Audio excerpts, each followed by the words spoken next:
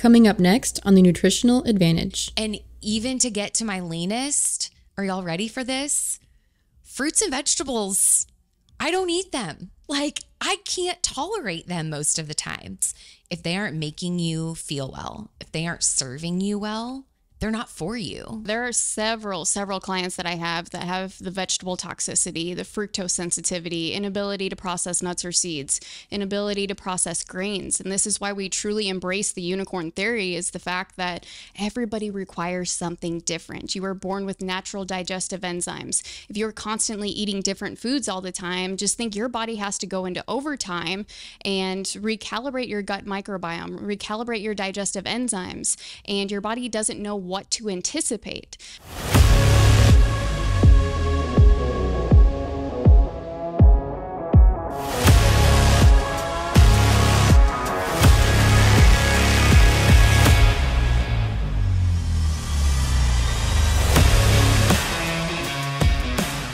So Melissa, did you ever think that you would be here sitting talking with me on this amazing opportunity of the Nutritional Advantage?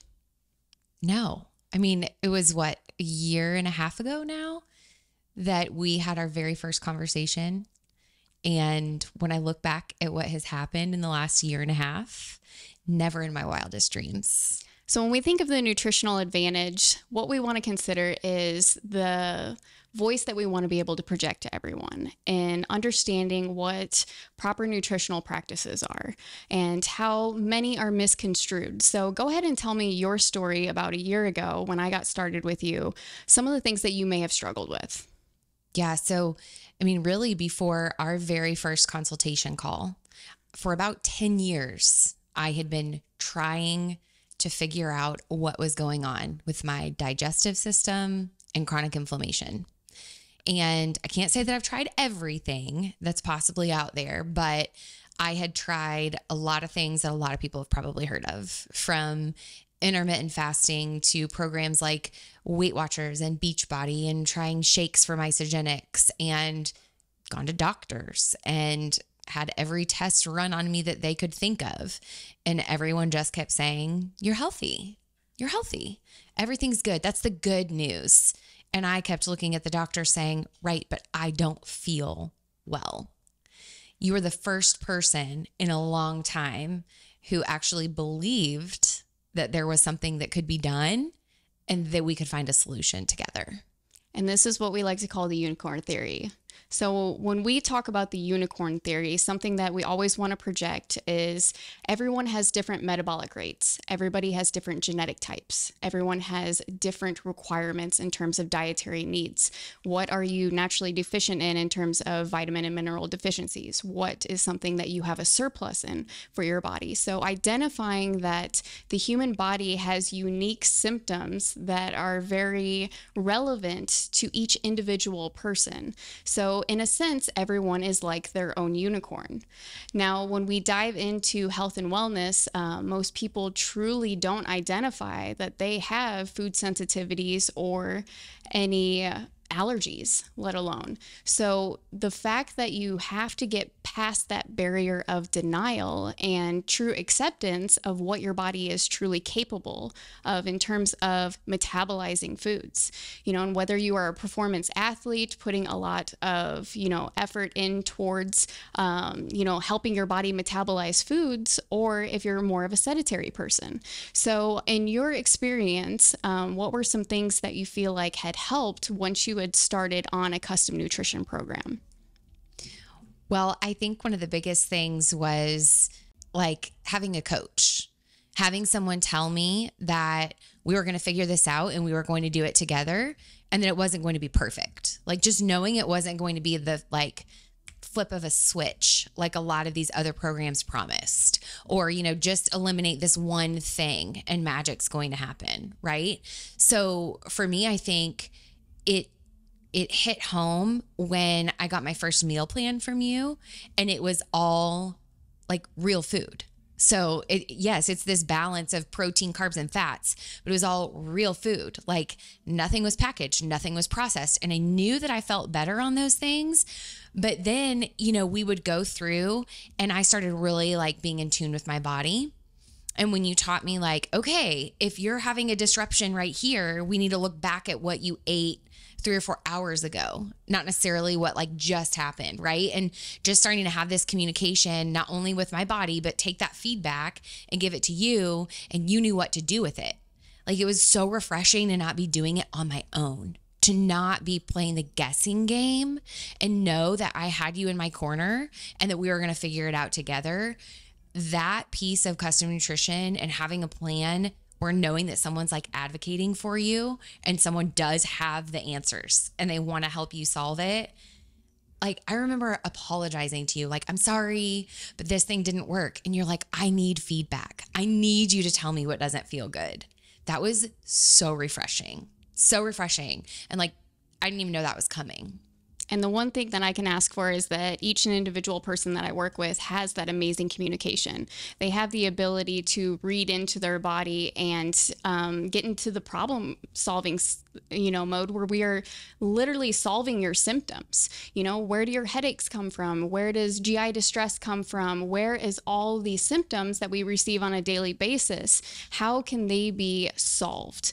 So when you get into problem solving mode and you have amazing communication, you are easily able to adapt to those situations. And something that's very critical with our health and wellness is understanding who our influences are.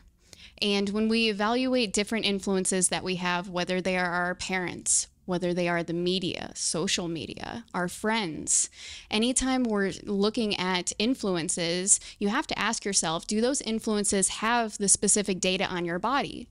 And most likely that answer is going to be no. So not saying that an allergy test or a sensitivity test is going to solve all your problems, but it is great evidence to have, to help you in the right direction. So there is a step-by-step process one needs to take in order to truly identify the response system to foods. And understanding that influences are a huge component. When it comes to eating dinner at the family table, we have to look at that from a different perspective. Not everyone at the dinner table is going to be requiring the same dietary needs. So if you're going to have an Italian dish for a family and you have dad that's gluten sensitive, mom that's, olive oil sensitive, one of the kids is beef sensitive, and another child is oregano sensitive, then you have to redefine what your shopping cart is from the standpoint of selecting a gluten-free pasta, then looking at an avocado oil instead of an olive oil, maybe using turkey instead of beef, and an oregano-free seasoning. Now you have a dish that everyone is going to feel amazing after. And even asking the questions to your children on how does that food make you feel versus how does that food taste? So we're not teaching our children to be in a state of food glorification. We're basically teaching them to eat foods for the way that they make you feel. And that is something that I feel is very important. And even on your journey, eating foods for the way that you feel, that's how we solved a lot of your symptoms. Was there one time specifically that you remember where like the light bulb had just clicked and you're like, wow, this makes so much sense, prior to my life? Yeah, I remember. So through the years, before you and I started working together, I had done a lot of eliminating on my own. When I eliminated gluten, I saw tremendous progress. A lot of my joint inflammation really went away. I mean, it did. Like, there was a remarkable difference. But then I still had belly bloat all the time. So then I eliminated dairy and I started to see some difference there, but it wasn't as tremendous. But I always kept corn. Right? Like, most people who try to eliminate gluten, like corn tortillas and corn tortilla chips, like these are your backup, right? Like, there's a lot of processed stuff in gluten-free products. So it was like a corn tortilla is more wholesome, right? Well, I am like highly sensitive to anything with corn. And that was one for me that I've worked with coaches in the past, and corn tortillas were in my dinner for months and months. And I would like sometimes do okay, but not always, I would still have these flare-ups. That was a huge one. And there were some other things that I craved that I loved. And we found out just through working, like especially when I got into competing, that my body was craving sweet potatoes and avocados because of the vitamins and minerals that are in those foods that were helping me. Wasn't it like it was the potassium I needed? Absolutely. And so like once you start really listening and not thinking what sounds good because it's going to taste good, your whole world can change, literally, because you're going to give yourself what you need and then you're going to perform better afterwards. Like you're going to be able to show up in a way that you know what you're eating is not going to disrupt the way you're about to think or work or feel sitting in the stands at a ball game, or like show up and feel for date night with your husband, like have patience for your children. When you really can reframe it and not think like, oh, this is going to taste so good, but this is going to make me feel so good, which for anyone listening, like real food does taste really good.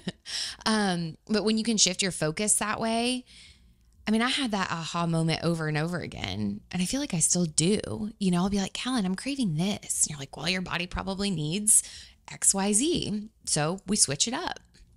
I know a lot of people find that scenario of getting into the, trends and understanding that vegetables equal weight loss. I want you to elaborate a little bit more on the findings that we found, just from finding your food inefficiencies. So this is the third thing that a lot of people truly need a dietitian for. And there are sensitivities, there's allergies, but then there is also that classification of food inefficiencies that basically piece all the pieces of the puzzle together so that you're able to truly understand your digestive system from a broad spectrum. Yeah. So what were some findings that you... Well, I'm like the anomaly, right? Like you would probably, not everyone is seeing me in person, but like I did this bodybuilding competition and I have been on this fitness journey and I feel good. I feel so strong. And even to get to my leanest, are y'all ready for this? Fruits and vegetables, I don't eat them. Like I can't tolerate them most of the time. I'll have some blueberries in my breakfast, zucchini. It depends on what my metabolism is doing, whether I can utilize it or not. And so I just want to like tap this microphone and be like, make sure everyone listens to this, because a big, huge salad with, let's say it's loaded with fruits and veggies and whatever else on it. Okay. Like honestly, the protein is about the only thing on that salad that would serve me well. Lettuce, raw vegetables, any nuts or seeds, I cannot tolerate at all. So healthy, quote unquote, healthy. It's the other thing that we've talked about so many times. Healthy for me means something completely different than healthy for you, because it's what my body needs. My tummy cannot handle anything on a salad except the chicken that might be on top and the salad dressing, probably, depending on what it is. And so once you gave me permission to just like throw that out the window, that you need to be eating fruits, you need to be eating vegetables.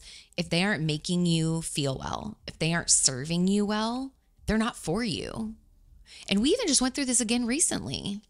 Absolutely. And there are several clients that I have that have the vegetable toxicity, the fructose sensitivity, inability to process nuts or seeds, inability to process grains. And this is why we truly embrace the unicorn theory, is the fact that everybody requires something different. You were born with natural digestive enzymes. If you're constantly eating different foods all the time, just think your body has to go into overtime and recalibrate your gut microbiome, recalibrate your digestive enzymes, and your body doesn't know what to anticipate. If you are consistent with your dietary scenario, you're going to not only create that consistency for your body, you're going to increase your metabolic rate. It's going to be a lot easier for your body to lose weight. So there's a lot of things to consider broad spectrum when you're looking at the body, and understanding that taking things down to total simplicity is critical for the body. It makes everything run at more of an optimal speed. And understanding that people do have vegetable toxicities. Oh my gosh, I don't know how I can repeat this anymore. But in the past month, I've done at least 14 vegetable toxicities. So we essentially eliminate that as a food group until the body is able to be healed and it can process those foods substantially better. Now, understanding that, vegetables probably are a disservice to you if your cardio is lower, but understanding that, Melissa, when your cardio goes up and you're up to 40 minutes of cardio, getting ready for a bodybuilding competition, your metabolism is burning so hot that you're able to process those foods substantially more efficient. So my performance athletes, when it boils down to those individuals, they can process foods substantially faster. They can handle processed foods. So just bringing all of that full circle, this is just going to skyrocket the podcast. The nutritional advantage is going to shed a lot of light on some myths and, give people that light of hope and understanding that there is something that's going to be a custom fit for their body. Yeah. And I think, who isn't looking for competitive advantage, right? Like, who doesn't want that? And nutrition, it can be your superpower if you nail it, if you find the right person who understands it and gets it right. 100%.